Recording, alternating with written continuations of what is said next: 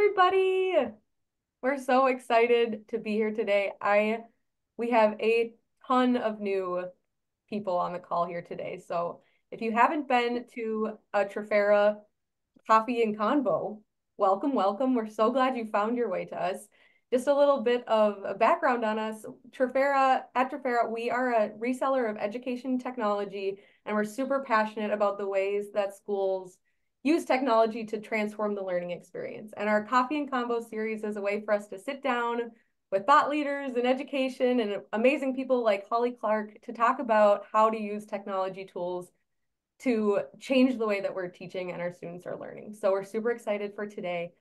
I have a couple housekeeping things before we get started, and they're kind of boring, so bear with me. The first if you do want to get that coffee, it's a $5 Starbucks gift card. I know a lot of people are here for that and love that.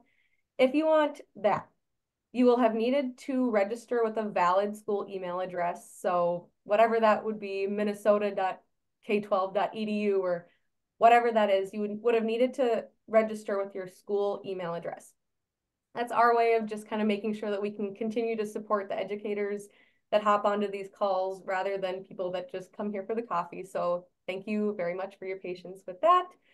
And then the second part of getting your coffee, you will need to stick around to the end to do the exit survey.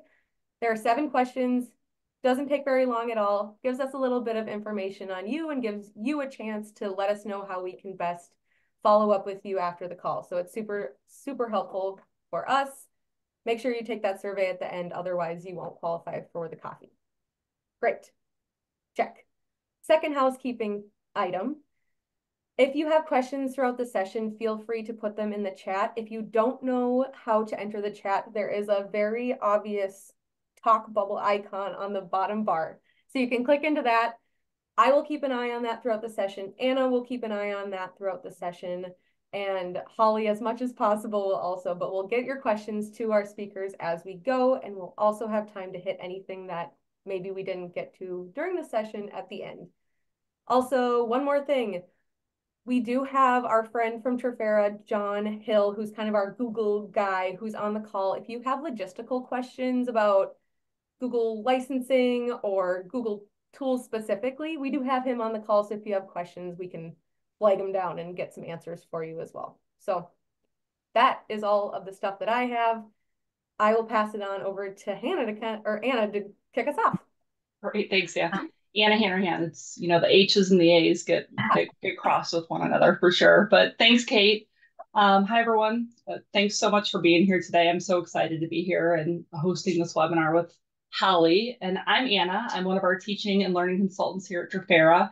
And I'm part of a larger team of former educators. And all of us have close to 2 decades working and teaching in schools.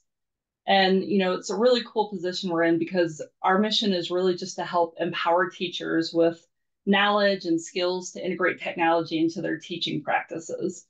So we provide support, resources, guidance, just to help teachers with their confidence in navigating this just ever-changing field in education technology.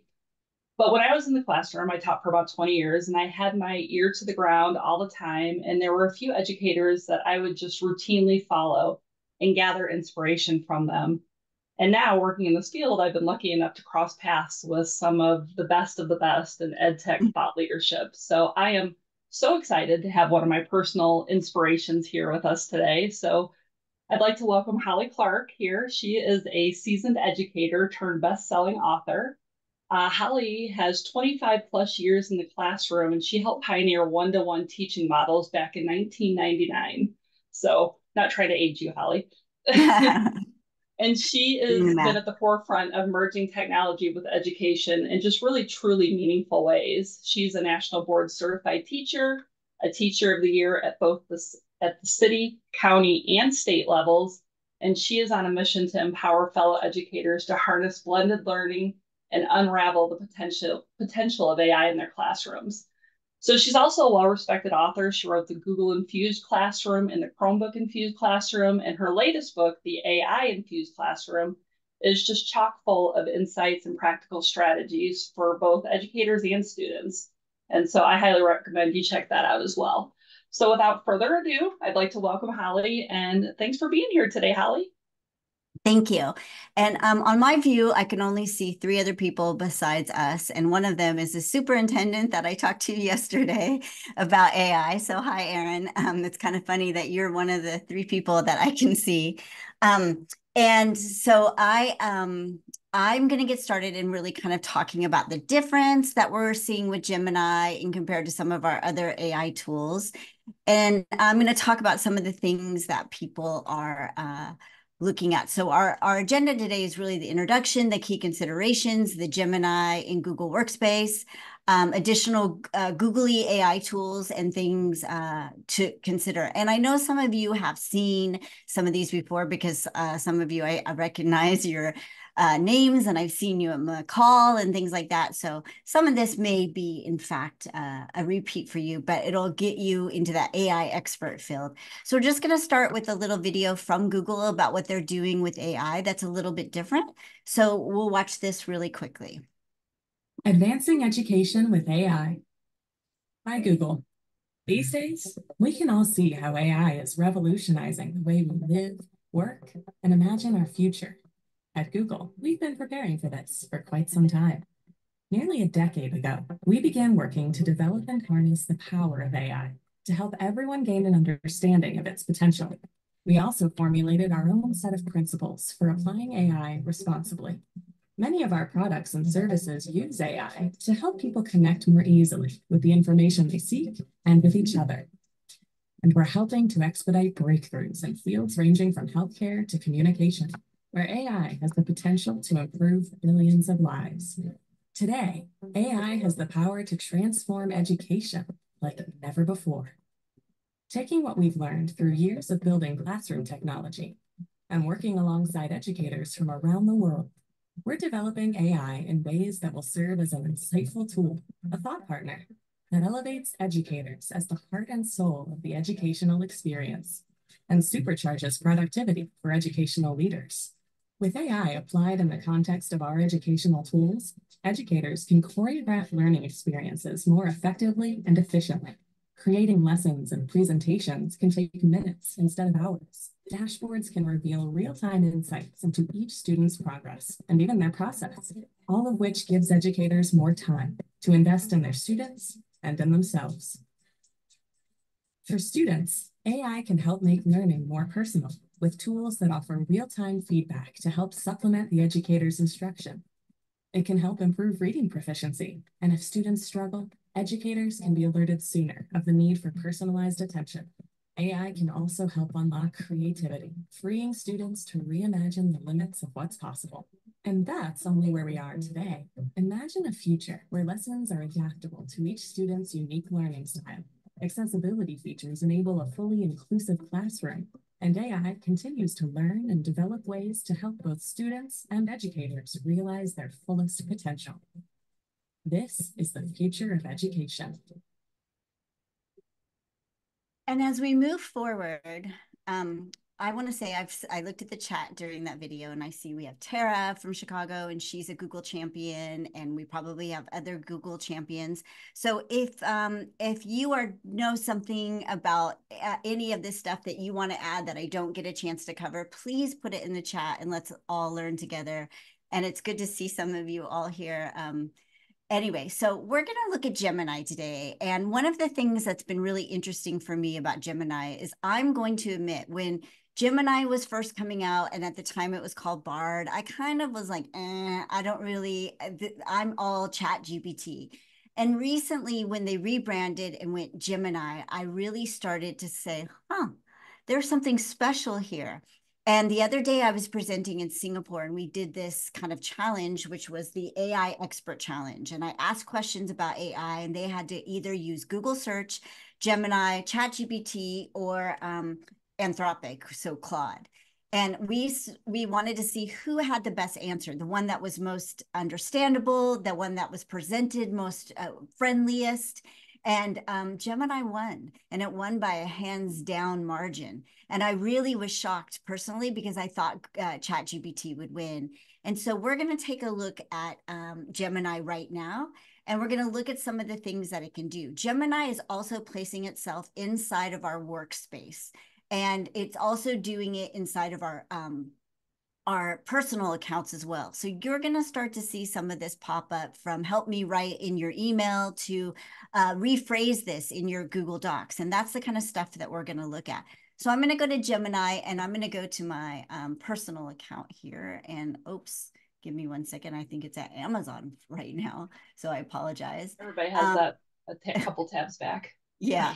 So hopefully you see it right here. And I'm using Gemini Advanced. And I'm doing that because I want you to see maybe there's a difference between your free version and my Advanced. Advanced is costing me $20 a month. I think I got it for the first 2 months for free, so I still may be getting it free. But I wanted to take a whirl into the advanced features. And what it gives you is it gives you access to what they're calling Ultra 1.0, and just a little bit more of a sophisticated answer. Same thing with ChatGPT, but Gemini is doing it in ways, like I said, that are super interesting. So I'm going to ask Gemini a question down here. I put the prompt in the same way that I would in ChatGPT. And one of the things that I'm starting to see in the chatters with AI is that we're going to be less about prompt engineering in the future. As we start to go to customized bots and we start to create things that are specially answering questions maybe about science or maybe about language arts, we'll see less prompt engineering. So right now, I'm going to just ask a question. And so I'm not really prompt engineering here. What are the top 10 things I should know about climate change? And I want you to see how it produces the answer, what you think of the friendliness, I'm calling it, of what it does. But there are some really interesting things that Gemini does that I think caused it to be the winner in Singapore. So it tells us it's happening and humans are the main cause. Okay, thanks.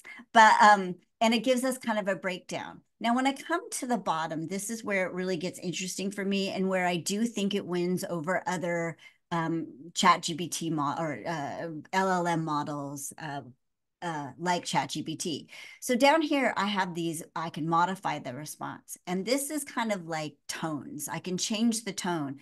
I can shorten what it gives me. I can make it longer. And I can't do that in other ones unless I prompt it to do so. I can make it simpler. I can make it more casual. That's kind of fun when you're having it write something for you. I could also have it make it more professional, but I'm pretty happy with its response right now. I can share it in using the advanced feature that will probably be available in all workspaces soon. And that I don't know, Google does its thing. But I can export it to docs if I like this. I can send a draft in an email if I found some important information on what I'm working on, or I can just share it. This becomes really important because if I share this, I can show my teacher the conversation I was having with this large language model. And I can have, I can kind of show them the things that I was looking for in idea generation and whatever. But here's the thing that's the game changer for me. If I come down here to this G for Google, it will look at Google and it will tell you where all of this information came from, citing sources that you can look up. That's a game changer for me. So where I see the highlighted version right here, I can use this drop-down arrow and I can see this came from climate.gov, which it's a .gov account. I mean, it depends what you think of your government, but I think it's a pretty reputable source. So I can see that. Not only can I see that, kids can see that. And I think that's really important because this begins the research process. And we don't have anything like this quite yet in other models that we're using. So I'm really, really fond of Gemini for that alone. Where I don't see it highlighted, that means it can't verify it.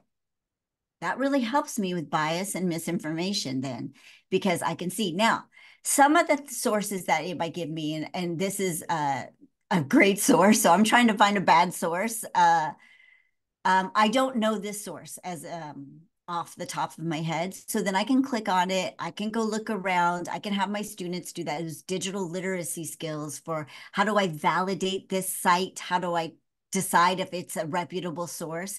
And so now I have somewhere to start. And I think that's a game changer.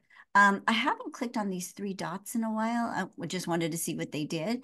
And of course, in Gemini Advanced, I can also ask for an image. So I'm going to say, create an image of climate change in a desert. And now I don't know what it's going to do. We always know that we never know what's going to happen.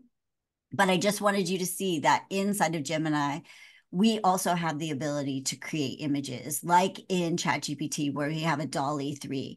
Well, I really like this because it's coming up with 4. One of the things I love about images here is I can just scroll over it and I can download it, and it's going to download to the top of my Chrome browser.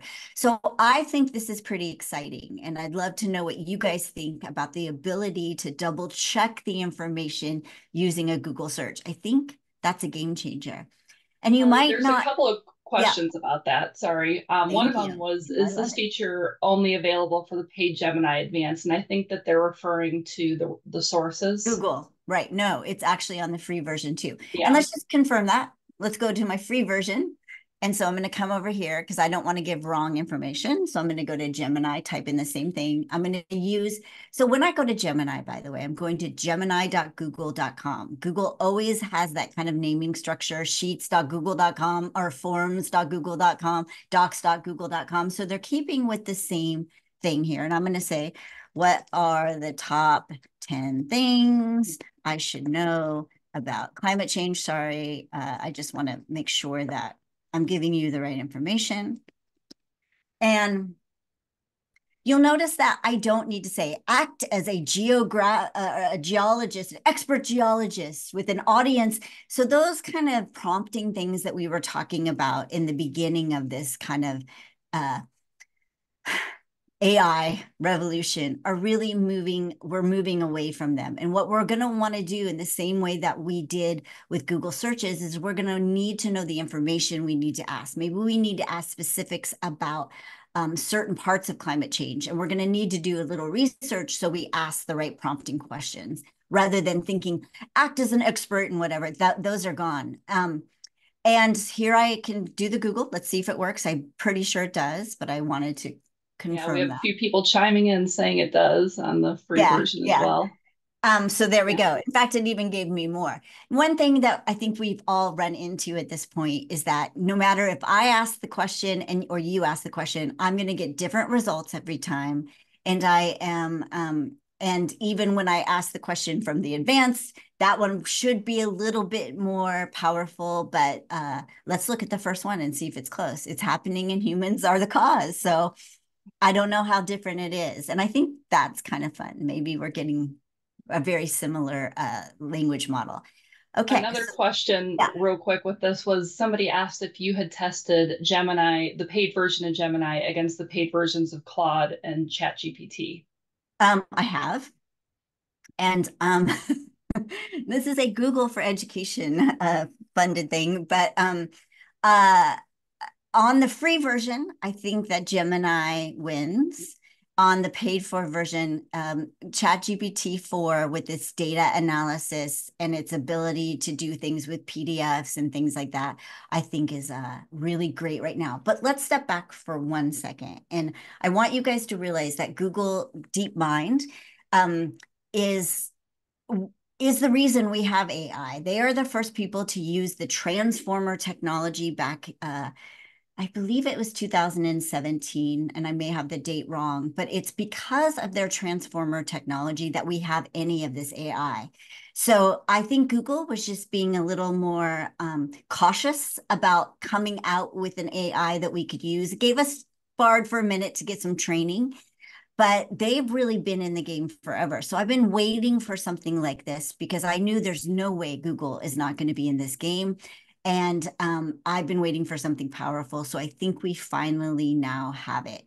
Some of the things that I can do in ChatGPT 4 is like as an example, I can download a spreadsheet, throw it into the prompt, and I can have a conversation with data. I haven't seen the ability to do yet in Google, but doesn't mean that it's not there. And maybe it came in yesterday and I haven't checked, but I think it's coming. And I'm really like, so if you want a podcast to listen to, there's a podcast called Hard Fork, and it's done by the New York Times guy who got the AI early on, the ChatGPT, to hallucinate and tell him he needs to leave his wife and all of the things that you might have heard about. And Hard Fork has a interview with the CEO of Google's DeepMind, and it's really, really interesting. And I highly recommend listening to that particular episode because he kind of tells you why they've been a little they've been kind of cautious in getting this out, and what they are giving you, they feel like they're giving you something safe. Any other questions before I move on? Somebody asked, what about the free version? I don't know if she's referring to, Gemini free, I'm sure. Between the two free versions of Gemini and ChatGPT, I think Gemini is the winner right now. And because of its ability to tell you where those sources came from. But play that fun little game with with yourself. Like which one, ask like 4 same questions and ask the different models and see what you think. Okay, so let me head back to this. So I'm going to go into actually, I was writing something for Edutopia, and I'm actually going to use this as my example because I want to show you a couple things. So let's say that I'm a kid now, then this is on all free Google accounts. And so students have access to this at home in their free Gmail account. And I want you just all of us to know about it. But you'll notice that when I highlight that paragraph and I come over here, I get to this little button. And it will do the tone for me. It can summarize kind of what I've written about. It can bulletize whatever I'm doing, elaborate, shorten. But I love this rephrase. And so I can rephrase it and it will come up in this little window. And I can decide to insert it. I can decide that I like this better. I'm going to replace it. And I have the ability to rephrase that. Now, I want to say something. I saw someone on Google recently be like, I'm sending this out. They had a blog post and they're like, I didn't use ChatGPT for this at all. And probably also Google tools. And I thought to myself, that is not the like flex that you think it is, that you did not use any kind of AI to look at your blog post, like you did it all on your own. I don't think that's a flex in 2024. It's actually the opposite. The fact you think I would write do you think I would write an article for Edutopia and not have a couple things rephrased or not look at some of the loopholes that Gemini could tell me like I'm missing some things? I think when people do that right now, I think they're missing the boat. We have a tsunami already coming. Aaron and I were talking about this yesterday, the superintendent from Michigan. And I think like it's too late to be like, I didn't use any AI tools. I think that everyone is going to be using them. And it would be really, I'd be an idiot not to use that to just check some of the stuff that I've written and see how it might be rephrased. So we have that sitting inside of our Google Docs. Inside of Slides, we have something similar. I'm going to go back to Slides and just show you a couple tools. And this is sitting in almost every account right now. They're rolling out different things in terms of Workspace. Some Workspaces are quite advanced and you can look at your drive and get kind of summaries of things that are in there, but that's not on everyone's. It's not even on mine yet. But over here in our Slides, I also have the ability, and let me head down here. I have the ability to create an image with Gemini. So if I pull that up, and let me just close that so you can see where I got it. I got it right here with this create an image with Gemini, which is, let me do it again. I'm going to kind of circle where this was. It's right here. And most people haven't noticed that that has come up. Some people are all over it and been using it for a while. But here's where I can create an image that I can put into my slide deck. Also using AI, which is not really generative AI, but an AI tool, I can come to this picture that I've put in, and they now have this background remover. I'm going to say that the background remover is not the greatest right now. I think it's new and whatever. This isn't bad. They did a decent job here. So now I can put this dog in just kind of waiting outside the restaurant. I can make him a little smaller. I guess that's not ratio very good, but I have the ability to do certain things like that. And these things are just showing up inside of our Workspace environment. We also have the help me write in our email. I'm not going to go into my email and show you that, as you all don't want to see what's in my email. But all of these things are just showing up and no one's really announcing them.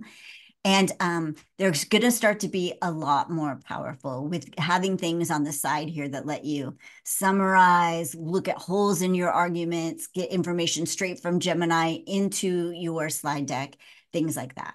Any questions? Yeah, we have some questions coming in, Holly, for sure. So people are asking, some people are saying they're not seeing this. They're asking if they have to add it through an extension. Well, I will tell you that I have Gemini. I pay for Gemini Workspace. So some of these things, your doc should be there no matter what. That should even be in your personal account. I don't know if I have these options in my slides because I pay for Gemini Workspace. Okay, so John Hill, our Google guru, is saying coming soon from Google will be announcements about how Gemini will be part of and involved in terms of student and teacher experience. So this is, I think, all being kind of slowly rolled out. Some of it is the paid version, some of it is the free version. That's, yeah. So, okay. And by the way, for myself and my own personal account here on Workspace, I'm paying $16 a month to have these little things in Gemini. I do it mostly so I know what's going on. And when I go to schools, I can actually, you know, show some stuff. But so that's how much I'm paying. And I know with the AI, I would assume on Google's part, and I don't know the answer to this, and I don't think they put anything out on it. But when we're talking about these large language models, there's usually a age limit.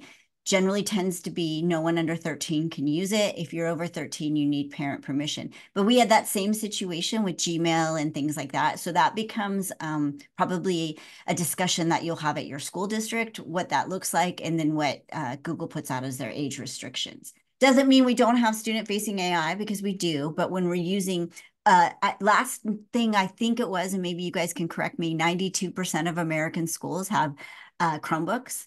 So that's a lot of kids that will now have, when Google does roll something out, will have access to Gemini at some sort of level, whether it's rephrase or whatever.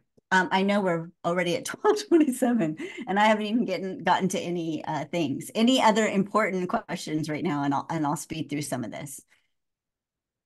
No, I don't think so. It's all just that people are asking how they can get access to it. Some people are suggesting that maybe the admin needs to do something with settings to get it. The admin does. So in your admin panel, there is apps, and the admin needs to give you access to Gemini. Whether or not you can do that at the teacher level, I don't know. I'm doing it on my own account, which mine is sort of an education account because they give that to you when you're a Google innovator.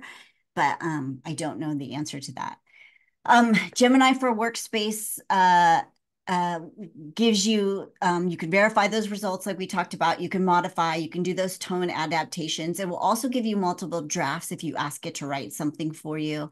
It has the accessibility options of speech to text and then also read, which I think is important when we're talking about the kids in the younger grades, depending on what access is allowed for those kids. You have the ability to save chats like you do in ChatGPT, so you can go back and have that particular window trained on what you're asking for, and then you can share that conversation with the teacher if needed. So we have that. I want you all to know that Gemini also lives on your phone, and most people don't use this. So like in Singapore, like 200 people, I had 200 people in my session, and 200 people didn't know that this existed. So on your phone, you've got to download this Google app instead of like Chrome or Safari, and Safari automatically is the thing that's used on your iPhone as an example.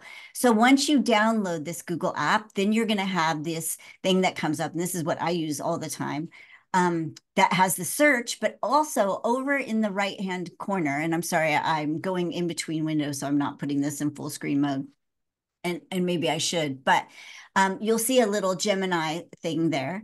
And it's like a little star, I guess, is what you want to call it. And once I click on that, then I get access to Gemini in my phone. And I think that's pretty solid, like to have it right there in your phone. So know that that's there and that you have to access it through that Google app that many people don't have. And our key considerations when we're looking at what is this going to look like in schools is we need to look at the data privacy portion of whatever AI is coming out. We also need to put expectations on teachers. So I've seen some really forward-thinking policy that says, you know what, teachers, we expect that you're going to use AI. We expect, and this is what the school is saying in their AI policy. We expect the use of AI. We expect you to mentor, use it in your class. And that's just a thing. Their AI is coming. Kids are going to have to be able to use it for their jobs. And you're not going to be able to close your classroom down and be like, no, every kid's writing by hand in here. There are school districts who say flat out, we're not accepting that. And I think that's a very forward thinking way of looking at it. And also, I totally think that's how people should be looking at it. We should be telling teachers, you've got to learn how to use these AI tools. Google had its 25th birthday last year. And it made me think when I saw it was the 25th birthday, I thought to myself, I think of those teachers that I work with at school districts who are like, yeah, I'm not really tech savvy. And I thought to myself, was 25 years not enough? Like, how much time do we need to catch up with the technology? And I think with AI, there's not going to be that 25-year grace period. So it's something to consider. Also, giving expectations to students that if you use it, here's what we expect. And I'm going to give you a great example of that in a second. I've done a lot of parent nights. I think that's super important, where I talk to the parents in the community about AI because they have the wrong idea of what it's going to do. And like at one school, we were using a student-facing AI, and I didn't want the kids to go home and be like, we're using AI. And then they're in third grade, and the parents to be like, you're on ChatGPT, because that's all they know. So those parent nights are super important. Modeling in classrooms are super important, and telling teachers that we've got to do this in our class. If we have a question about the novel, let's not try and dissect it ourselves every time. Let's yes and that, and let's ask the AI for the answer to that question. And then creating an AI policy that's fluid, that's not going to be something that we put out and that's it, that is changing and adapting as the times change and adapt. So this is kind of the stuff that I'm doing at schools by getting schools ready with resources, with targeted PD, with best practice ideas, showcases of what works, showing how pedagogy plays a role in this, making sure the community is on board. And by the community, I mean the parents for sure, the students are part of that voice, and that the teachers, and especially the ones who are a little bit reluctant, really have the opportunity to see why reluctance is not an option, kind of thing. I'm going to say that because you all are here and you obviously are AI pioneers. Giving some ethical guidelines and some instructional design. And the instructional design is the next step. Like I was saying that the superintendent, Aaron, is here. That's something we're looking at his school, like this instructional design, the next steps of putting the pedagogy with it, because his teachers are using AI. His wife is using AI at her school. So like, where do we go next? And then inside of, and we're going to give you this slide deck, but Google has some AI tools for educators, a website, and I clicked on these, or I've linked these, and one of these has Teach AI, and many of you have heard of this, but Teach AI has some great resources. So when we're talking about those resources, this particular site has some of the best resources for things that you can do as a leader to really get your school ready. So you're going to want to peruse this site. I'm trying to go fast really quick because I know. Yeah, but can I pause for a second right there, Allie? I just think that that's so important when you're, we keep hearing we need to teach about, the ethics and the bias of all of that. But then people are like, well, yeah, that does sound very important, but where do I even start? How do I do that? Where do I get the resources to do that? And, and those are here. Yeah. And free and right there and easily accessible. Google has done a really good job of this. Another resource is UNESCO, which is UN's education leg. And they have a whole thing called K-12 curricula. It's 168 pages, but if you are in charge of AI at your school, you really need to be familiar with that document. So these are kind of like the trifecta for me of the documents, with Google leading the way, quite frankly. ChatGPT is not really paying attention to education. So this is where Google, I think, is going to make its stride. So when we talk about that misinformation and that bias, Gemini provides us the opportunity to see where stuff comes from. And a simple thing that you can do is you can ask when you're using AI, let's say I asked about what are the top 3 things that Martin Luther King Jr. did in his lifetime. After I'm done, I can ask, could the information you provided have bias or misinformation? And the AI will come back and evaluate its response. That's something we can't do in a simple Google search. By the way, Google searches are going to be transforming more into an AI search. That hasn't rolled out yet, but it will soon. And so just remembering that if we teach kids to, from the get-go, always ask, could this information have misinformation or bias, but using Gemini to look at those resources can be really good. I'm going to just quickly, sorry. I'm just going to quickly say something about AI detectors, and I'm not going to spend a lot of time here, but AI detectors like Turnitin.com don't work. It's actually a technology that doesn't exist, and I kind of think it's a money grab. I think that they're lying, and they've actually been caught lying on their research. And so AI detectors are not our AI kind of policy, and teachers who are still using those need to move away from those because they are super problematic for kids. It's saying I'm going to give a kid a 0 if they've used AI. That's like near impossible now. So we have stuff that we can do like this. I'm going to come over to that writing. I'm going to get out of this and discard it. And I have set in my Chrome extension, and we have this in this particular slide deck. I have something called Brisk Teaching, and it's a Chrome extension that if I install it, and a lot of people have used this, I'm a huge fan. If I have to reload it, that's great. Let me come over here really quickly because maybe I don't know if I can take the time to reload it, but what it will do is it has this button that will come up that says replay, and it will replay every time the kid was in this document, when they pasted, when they were just editing it, and I can see whether or not the kid is bringing in AI and cut and pasting it in, and I can actually watch as the paper is being written. So I know if a kid copied and pasted something from Gemini or ChatGPT, I'm going to know. So Brisk Teaching is a very great Chrome extension to do. And let me just see. I don't know how I reload, but let me just reload this page and see if it's as simple as that. I don't think so. Let me go to Brisk. And I'm hitting Brisk in my Chrome extension and nothing's happening. It should be showing up down here. So I apologize. These things happen. Happens to the best of us. So finally, that's sort of my answer for AI detectors. And I think it should be one of the tools that is in your disposal. It also offers feedback. And then I'm not going to go into this Notebooks LM, but you have the link, and Notebooks LM is a way for students to take notes and then ask AI questions about those notes that they've taken from resources that they've put in their notebook. It's quite a great tool, but we're sort of getting a little past time as normal. I always think I don't have enough, and that's never the case. And so I'm going to pass it over to you, Anna, and let you talk about some of those other ones. I'm going to stop sharing. Yeah. Holly, I only need about 5 minutes if you wanted to get into any of yours, but I can take it over if you'd like me to. Yeah, take it over. And then if we have time and people want me to show that Notebooks LM, I'm happy to do it. It's more important is knowing that this Gemini has the ability to validate that information, that it's going to be showing up in everything. And I think that's the most important part.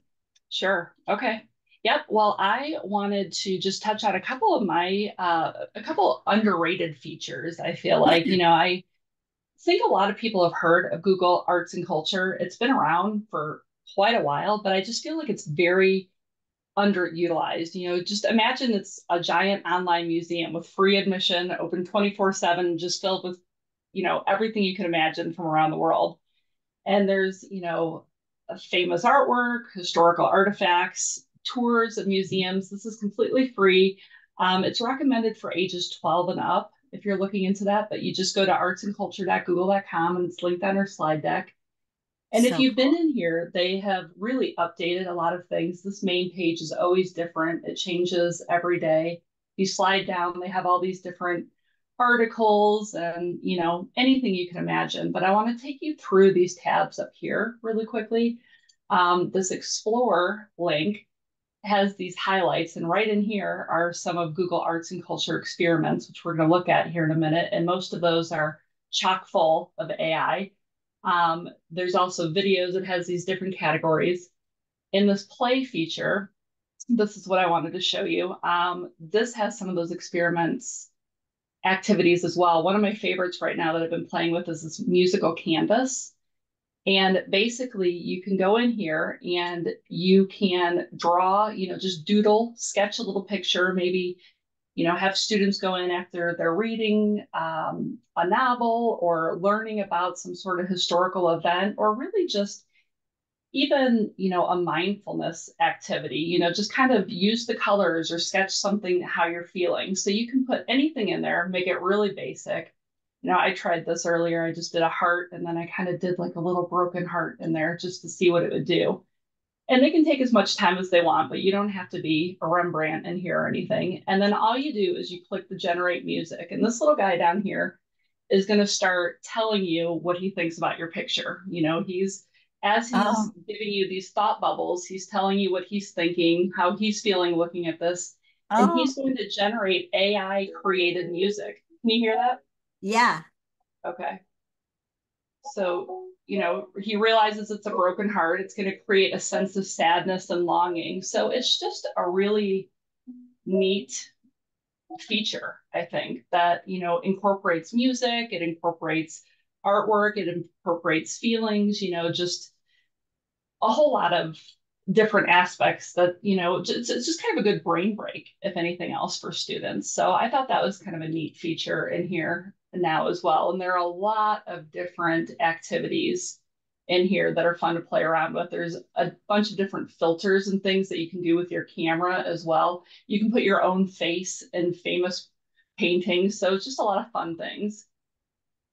This tab up here is the nearby one. This shows you the museums and exhibitions near you, anything that has to do with art or culture. I'm in the smack dab in the middle of Illinois, so there's actually a surprising amount of culture around me that you might not expect. I'm about 2 hours south of Chicago, so here's the Art Institute of Chicago. I have to travel 129 miles to get there, but I only have to go about 11 miles up to Bloomington, Illinois to get to the McLean County Museum of History. So that's neat that it shows you that it has those different things nearby.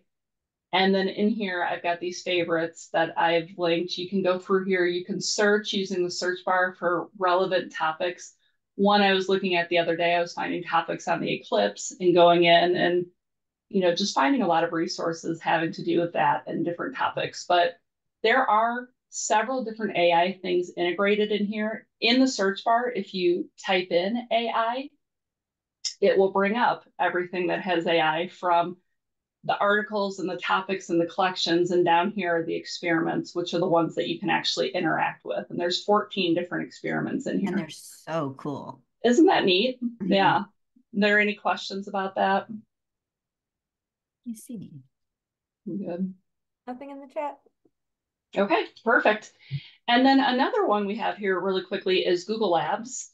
This is a really neat experimental area. You can, if you go to Google Labs, they're going to prompt you to sign up if you're willing to be an early adopter or an early experimenter with some programs that they're working on, whether they're deciding that they're going to want to, push them out to the masses or not. And this has, some that you click on and you have to sign up to get access to it, but some of them you can just click on and get right in and play with them. This one is kind of a cool one. This is Say What You See. I know you were talking about prompt engineering earlier, Holly, and how that's not going to be quite as much of a thing. But this is kind of neat for teachers, where it does work on prompt engineering, but it also works on descriptive language. So it gives you a picture and it says, say what you see. And it's going to give me a percentage of how well I do. I only have 120 characters to type, but, I might say, if I just said something really simple, like a brown horse. Okay, that was not very, I didn't use a lot of descriptive language for that, did I? So this little brain is thinking, he's like, you didn't do so great. That's only a 39% match. Down here, it's giving me a tip saying, include more information about the context. Is the horse running, standing still, or being ridden? So I could try again, and I could say, a wooden brown horse facing the side with its front left leg raised and see if I do any better with that. And he's thinking down here, oh, I got a check mark. It's a 66% match. That doesn't quite look like what that is. So I could try again if I wanted to, but this is a cool little feature. I can search this topic. If something comes up that really piques my interest, I can go in and find these different articles and these different pieces of artwork and get in there and find some more information about it back at Google Arts and Culture after I have worked on describing what it is. So that's a fun little experiment. Oh, is somebody talking? Yeah, I was just gonna comment. Cami left a comment that about say what you see, that it's great to get students starting with prompting. So it's just, which I think is yes. Yeah, it is great to get them started with prompting. And then that can take you here to this image FX, which is similar to kind of the image creator on Gemini and other places, but I just like that it's right here. It's really easy to use. I've used this with people as, you can use this to spark discussion about creating visuals for time travel or book reports, creating characters. I'd like to use this for icebreakers. I actually got this idea from Carl Hooker at one of his sessions, and he said, name an animal and one of your favorite hobbies, your favorite food at your favorite place. So I might say a sloth eating tacos and reading a book at the beach. And then it's going to generate a couple of images for me. So this is just a really good thing to get conversation started, break the ice a little bit. Again, getting into that descriptive language, using students' imaginations. We're going to see what it generates here. While that's loading, Victoria asks, is Google Arts and Culture available for free to students? Yep. Yes. Yep, it's available for free to everybody. And you don't have to put in any private information or anything. You just go to the website and get right in. So I like this one. I could download it. And then a thing that Carl Hooker had everybody do is they downloaded their image that best described them. And then they put it on a Canva document anonymously. So everybody kind of had to guess what was that representing, so mine, obviously, you know what it was. It's a sloth on the beach with a taco, but there were just some really funny ones that were generated based on the different hobbies and foods and places that people like to be. And then it's fun to kind of guess who created what. And it's just, just a neat activity. This is just a different image generator that's easy to get to. Again, you don't have to put any personal information in, and it does a pretty good job with Anna. Yeah. Can I say, so with students, and I've done this with the younger grades, though it could be done with older grades. Once I do an activity like this, I then have them start to think about what creates a better AI image. And then they create an algorithm in which they say the steps you need to do to make that image the best it can be. Like a type of image might be the first step in your algorithm. A noun might be the second step. And it gets them really thinking about that prompt engineering, although whatever we'll call it in the future. Right. And it also gets them understanding what creates an algorithm. And then they start to kind of make on their own the jump to, this is how we make good sentences too. This is how we do good writing. And it's really, it's an awe-inspiring activity. Well, because it's so tangible, if they're not detailed with it, they're not going to get what they're envisioning. They're not getting what they want. Like, no, that's not what I meant. Well, what did you mean? You have to tell it. It's not a mind reader. So, and this is pretty cool too, because I like that it has these drop-down boxes that you can change different things. It gives you some different suggestions that you can play around with it as well, which I haven't seen that other places. I think that's kind of a neat feature as well. Really cool. Yeah. So it takes a minute for it to generate though. And then, yeah, you can share them. You can download it straight to your computer. Okay, so here's a sloth eating burgers and playing video games. I don't really see a video game there, but there it's playing a video game. It has the controller, so. But that's the kind of stuff I want us to think about in education. Like, that's a fun activity. Where do we go with the pedagogy of it? And that's where we bring in the students really dissecting what are those things that they have in those drop-down menus, and keep going so that they become better image creators and prompters. Right. I love it. Yeah. Those two little quick things were, was was my little part that I was going to show. Did you have anything else that you wanted to go back and show before we wrapped it up, Holly? Well, no, but like you started with, oh, mine are kind of these little known things or whatever, and they were both amazing. So you knocked it out of the ballpark. I love They're them. fun. Thank you. I was looking at the comments while you were speaking, and I could have misunderstood something. So I just want to make sure that I am not misunderstanding it. So I want to make sure that I say again about AI detectors. The technology to tell you if something was written by AI does not exist. So if you think there's an AI detector out there or a way that we can find out or students can trick us about it, that's the wrong kind of way to be thinking about it. And with things like Brisk, I tried to redo Brisk to make it work, and it's not working right now. I'm sure they're thrilled by that, but that's just because I probably need to restart my window, whatever. But we need to be with replay and with revision history. We can see where students did things, and it tells us at the top how many pastes there are, how many edits, and there's a third one, and I can't remember what it is right now. But now I need to have a conversation with students. Why are there 22 pastes in here? Can you explain that to me? And rather than saying, hey, I caught you, whatever, we're now opening up conversations with students so that why are there so many pastes? Because I was doing this one for Edutopia, and what I would have showed you is it has 42 pastes. And a teacher could be like, well, you pasted a bunch of times, you had to have used AI. But the truth is, when I started that document for Edutopia, I was going a different way. And then I started to think about it differently. So I had written in this other document a bunch of stuff that I eventually brought over to this second document, and I was pasting from there. And I think having and giving students an opportunity to talk about that is so important.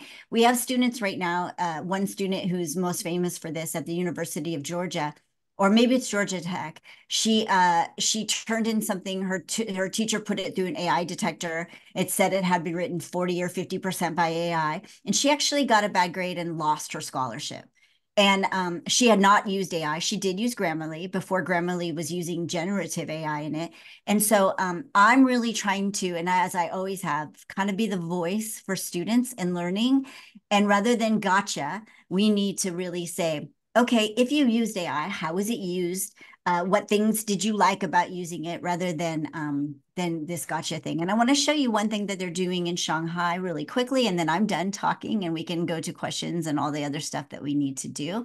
But so I was working in a school in Hong Kong, and I was doing a session, and one of the people there, his name is Alex McMillan. You can follow him because we're going to give you this. In fact, I'll put this slide deck into maybe someone already has, but I'll give you the link in the chat. But he created this, and it's all over the Shanghai American School, that kids need to do this when they're working with AI. They need to stick to the tape. And it was, we were trying to come up, kind of talked about this at this session, and then he went forward and did it all. But you need to stick to the tape and being transparent about when you used AI, making sure that the AI you used was accurate. This is where Gemini is a great resource because you can go look at those whether the answers where they came from. You need to talk about the process. Did you use it for idea generation? Did you use it to do this one paragraph over and over? And then really sticking to the expectations of your teacher. And these expectations could be that the teacher says, on this assignment, I don't want you using AI, or I'm okay with you using it in these ways, or use it as much as you want, but just talk to me about the ways you used it. So as we go more into thinking about AI in this way, then I think we're not going to need those AI detectors. But there are many, many departments of education being sued over the use of things like Turnitin.com. So not only is it problematic because it doesn't exist, people are being sued, and teachers actually have been sued. So I'm done now. And I'm going to stop sharing. Well, great. Thank you so much, Holly. I'm going to share, well, we're going to get this slide up one more time. Okay, here we go. Share. Okay, great. Yeah, so thank you again, Holly. And for everyone who has never met us, Trafera, before, we're so glad and honored that you would have spent the past hour with us. I know you came for Holly, but it was just great to meet all of you so much. Trafera, we are a reseller of educational technologies, so Chromebooks, IFPs, really anything that's in the classroom to support teaching and learning. We partner with schools to get that in front of them. And we also work really hard with the schools that we partner with to help them transform the way that they're teaching with that technology. And we do that through a couple of different things like professional development, ready-made lesson plans, online learning courses, and things like that to give teachers the confidence to transform their instructional practice with technology. So we haven't met before, an honor, absolute honor to meet you. One thing just to kind of wrap it up, we've talked about a whole bunch of different AI tools, and they're all sorts. I mean, we even saw half a dozen different types of AI tools. And there are more features than we were even able to talk about in Google Workspace for Education. I know there were a couple questions in the chat, and we'd be happy to point you in the right direction afterwards if you have more questions on that. But we do have a super exciting promo going on right now. If you want to try out the enhanced version of Google Workspace for Education, so that's the teaching and learning upgrade, the plus education standard, you can get a 60-day free trial if you follow the link in that QR code or go to trafera.com/Google Workspace for Education. On top of that, just the free trial, we are doing a giveaway for people who are signing up for that demo. So if you do sign up for the demo, you can enter to win a $100 gift card. So make sure you take advantage of that. It's a super exciting way to try out some more of these AI tools that are in the enhanced versions of Google Workspace. Sorry, I'm trying to say things super fast, so I'm tripping over my own tongue. I'm going to launch the exit survey now while we say goodbye. And again, this is just a reminder, this exit survey is your way of kind of raising your hand and saying, hey, I want that coffee gift card. So please make sure you take that before you leave. But that really concludes the session today. And I'm going to go through the chat one more time to make sure we don't have any questions that didn't get hit. But I wanted to say a very wholehearted thank you to Holly for being here. It was so much fun and just an absolute treat to get your expertise on AI. And Anna, thank you for being here. But most importantly, thank you everyone who joined in. It's great to have you. Thank you for participating in the chat. It was so much fun seeing all the questions and comments and all of your tips. We had a great time. So make sure you, I will also put in the chat, we've got some exciting webinars. We have an exciting webinar coming up a month from now with Eric Kurtz. If you're interested in talking more googly stuff, we're going to be talking about accessibility tips within Chromebooks. So I will put a link in the chat quick so you can register for that one. It's going to be another super great session that we are excited for. Anna, Holly, any closing thoughts here? No, just thank you, Holly, so much for being here. It was just an absolute pleasure and honor doing this with you. And, let's do it again. Of course. And I want to say Eric gives a great session. So it's a good one. So make sure to register for that one next month. All right. It's in the chat. Well, with that, we'll leave the poll up for a little bit so you can finalize your responses. But thank you again and have a great rest of your week.